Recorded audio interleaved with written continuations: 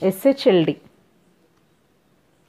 store H and L registers direct, and its template is SHLD 16-bit address.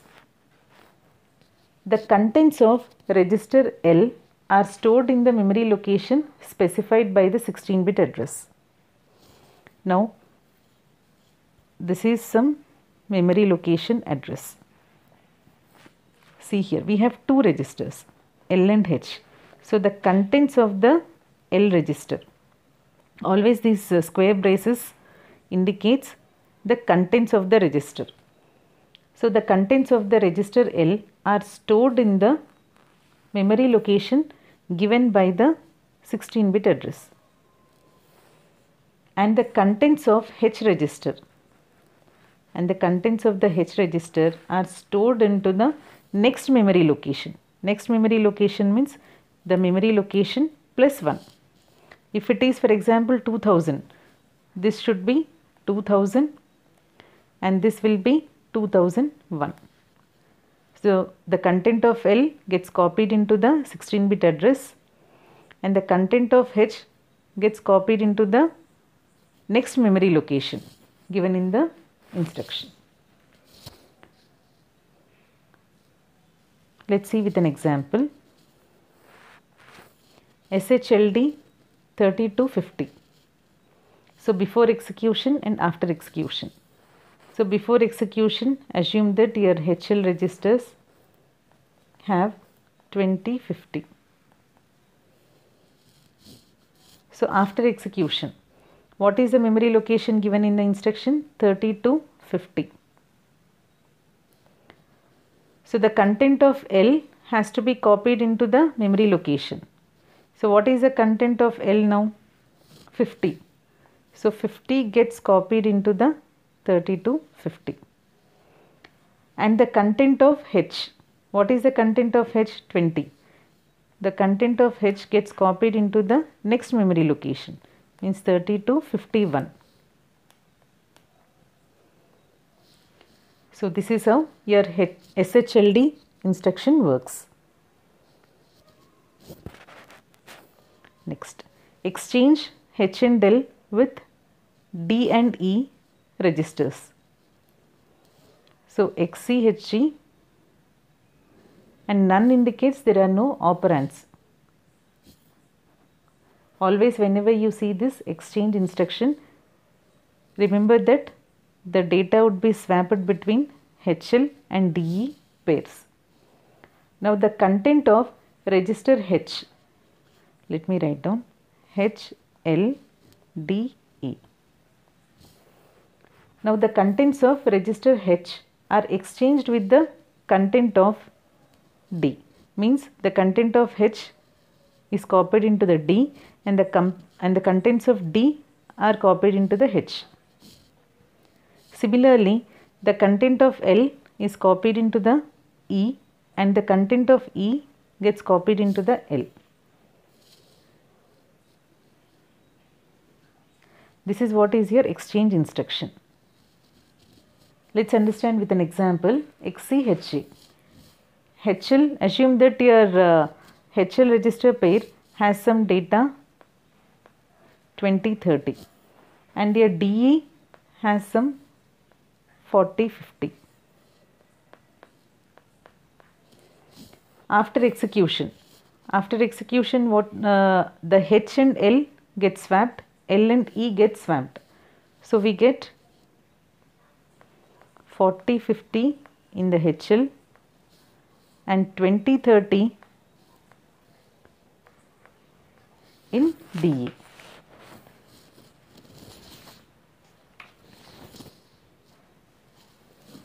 Next, SPHL. Copy H and L registers to the stack pointer. So, the template for it is SPHL and there are no operands here, none, no operands, only we have SPHL. Now, this instruction loads the content of HL pair into stack pointer. It loads the So before this, understand SP is a stack pointer. SP means it is stack pointer, and what is its size? 16 bit. HL means it is a register pair. Register pair means two registers. Each register is of 8 bit. So HL means 16 bit. So SP is a 16 bit, HL pair is also 16 bit. Now this instruction loads the contents of HL pair into the stack pointer. Nothing but using this instruction we can initialize the stack pointer. If I want to start the stack pointer from some 2000 location, then I'll first load the HL pair with the 2000 and use the SPHL. So using the SPHL, the 2000 which is there in the HL pair gets copied into the stack pointer SP. Yeah, let's see example SPHL. So before execution again and after execution. Now before execution, H has some, assume H has some 35 and L has some 00, nothing but 3500. So after execution, we know that the content of the HL will be copied into the stack pointer. So the stack pointer will get 3500. And what will be there in the H register? 35 and L 00. Same, the source will not be altered. Yeah. Next instruction is XTHL. Exchange H and L with top of stack. Exchange H and L with top of stack, and the template for is XTHL, and the operands are none, no operands. Now what does this instruction do? The contents of L register, the contents of L register are exchanged with the location pointed out by the contents of SP. Now you know that HL pair means we have L register and H register. Now the content of L register gets swapped with the content of the SP, and the content of the H register are exchanged with the next location. Next location means SP plus 1. They are exchanged with the SP plus 1. Means the content of L register goes into the stack pointer, and the content of stack pointer gets copied into the L register. Coming to the H register, the content of H register get copied into the next memory location, means stack pointer plus 1, and the content of the memory location, which is your SP plus 1, gets copied into the H register. So let's understand the same thing with an example. So XTHL, before execution SP is 2500 and HL is some 3040. So after execution,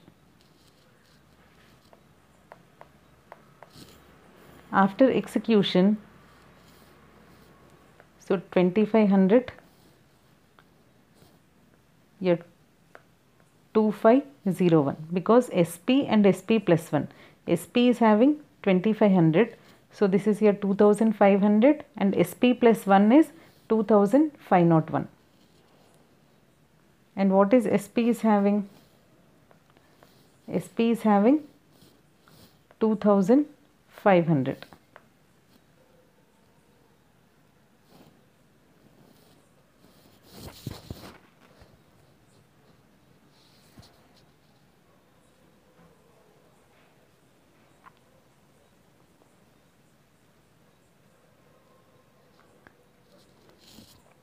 Let's understand this with an example. XTHL. So before execution, stack pointer has 2500 and HL has 30, 40, and we assume that the stack pointer, which is here 2500, the data in the 2500 is some A, and 2501 is B. A and B. So after execution, the HL pair. So we need to know the HL pair.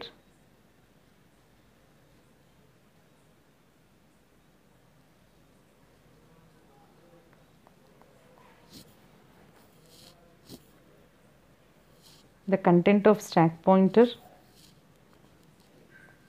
We need to know the content of HL, content of stack pointer, content of 2500 memory location and 2501 memory location. Now as you know, like the 2500 memory location, 2500 is nothing but the stack pointer. So it's get exchanged with the content of L register. What is there in the L register? 40. So 2500 will get 40 here, and SP plus 1, 2501 will get the data from H register. So 30H.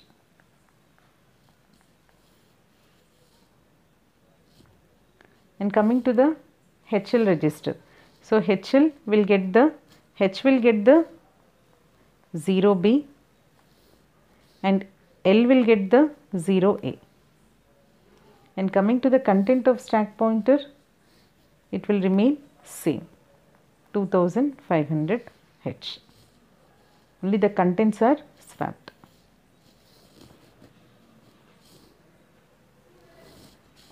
Next, PCHL. Load program counter with HL contents. And the template is only PCHL. We have only mnemonic present here. The contents of register H and L are copied into the program counter. So the content of the H and L are copied into the program counter. What is program counter? Program counter always carries the address of the next instruction to be executed. So the contents of H are replaced as the higher order byte and the contents of L as the low order byte. Now let us see this with an example. Yeah, let us understand with an example. PCHL. So if this is your program counter register, so lower 8 bits and higher 8 bits. So the content of L will get copied into the lower order byte, and the content of H will get copied into the higher order byte, H and L. So for example, if we take before execution and after execution, before execution, if HL is having some 20-30H, after execution the PC will have 20-30.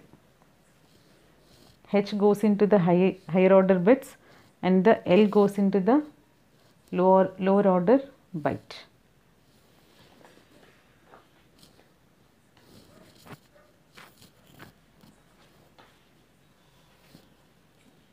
Next is your push instruction. So push and pop instructions are related to the stack operations. So the template for it is push register pair. The contents of the register pair are copied onto the stack. Very important. The contents of the register pair are copied onto the stack.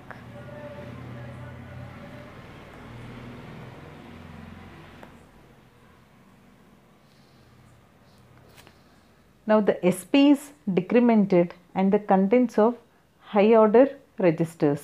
So for example, we have, what are the register pairs we have?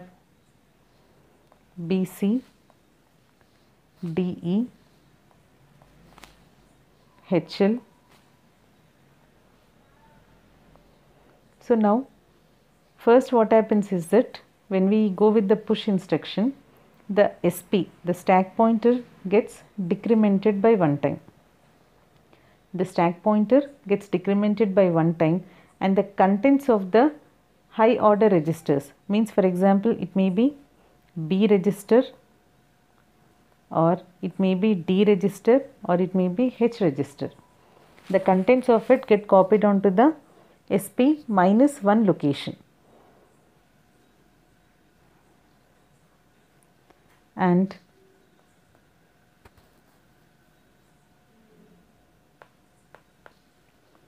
then SP is, the stack pointer is again decremented by 1, means now SP minus 2. So when SP is again decremented, now the contents of the low order registers, low order register means C, E and L. C, E and L get copied onto the stack pointer.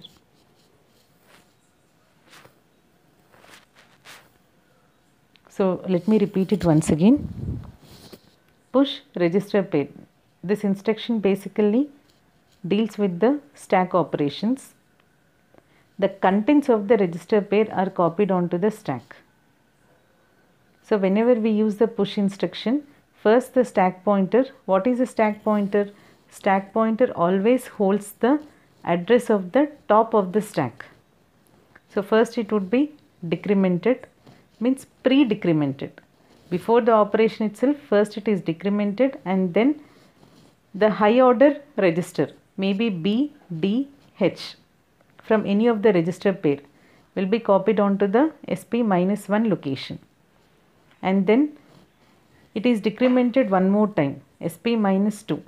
And then the content of the low order registers, which are C, E and L, they are copied onto the stack pointer. So let's understand with an example.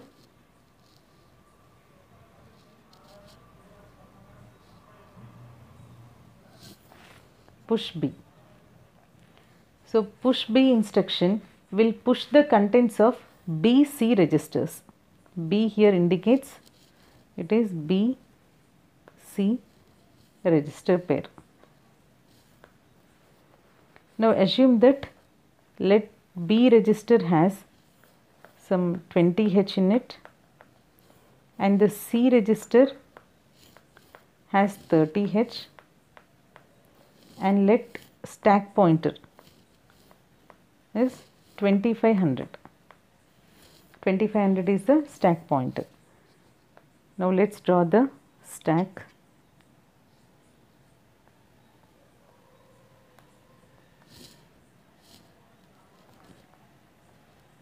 So this is your stack pointer 2500 memory location. So first time what did I say? When we use instruction SP minus 1, so 2500 minus 1, 2004 FF, and the next is your 24 FE, 24 FD, next, so on, minus 1 each time. So first what do we do?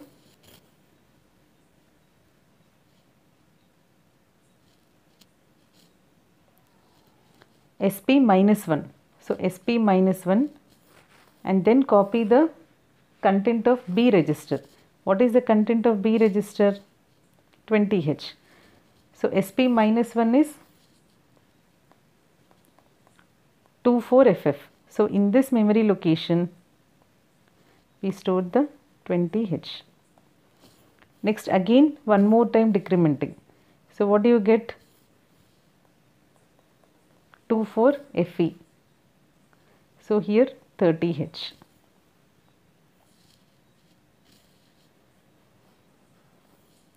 and your stack pointer also gets updated.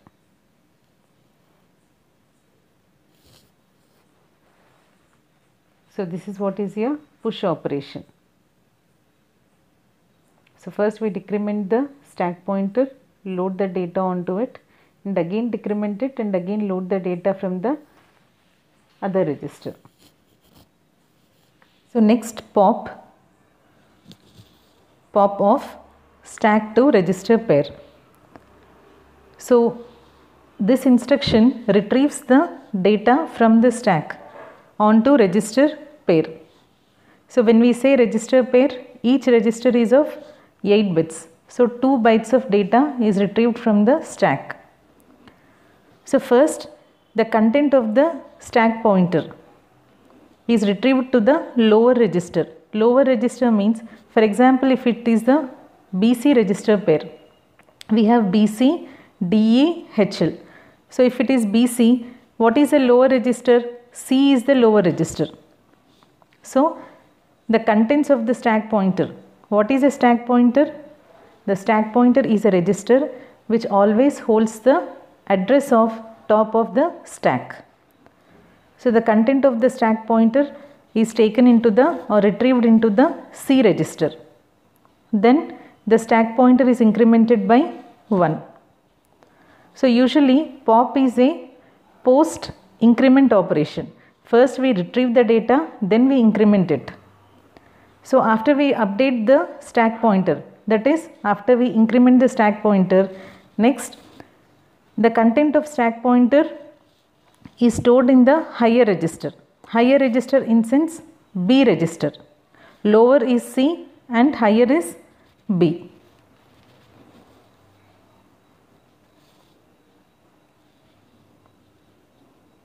Now in this instruction no flags are affected and the contents of flag are unchanged. So let's see example. Pop H. So here the register pair is HL. L is the lower register, H is the higher register. And the stack pointer. So before execution the stack pointer is at 22FE. So what is the content of the 22FE? So some data 10H. And in 22FF, next memory location 24H. Now after this instruction is executed, pop H. So as known, see here, the content of stack pointer is taken into the lower register. So the content of the stack pointer is taken into the lower register. And then the stack pointer is incremented by 1. After the stack pointer is incremented by 1, the content of the stack pointer is taken into the higher register, which is your H. So these are the values before execution and after execution.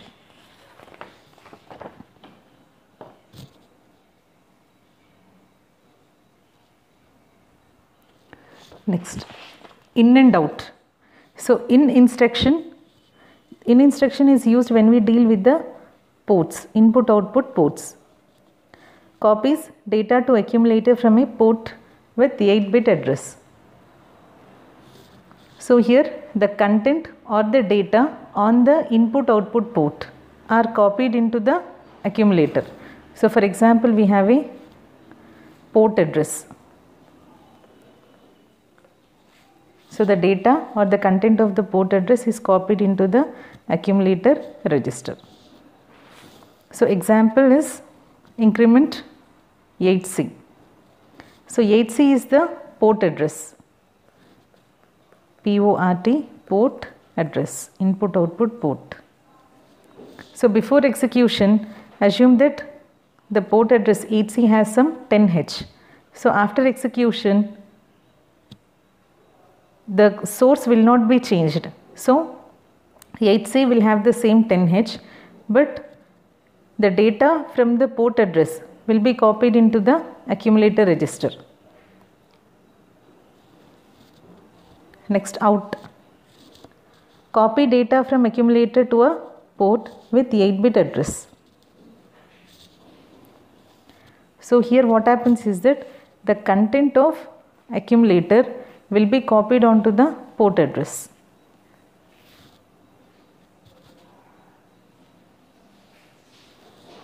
So example 87H.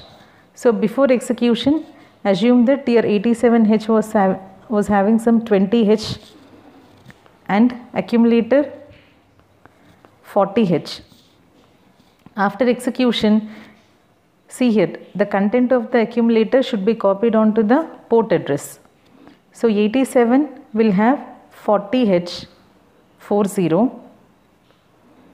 and the accumulator also will have the 40H.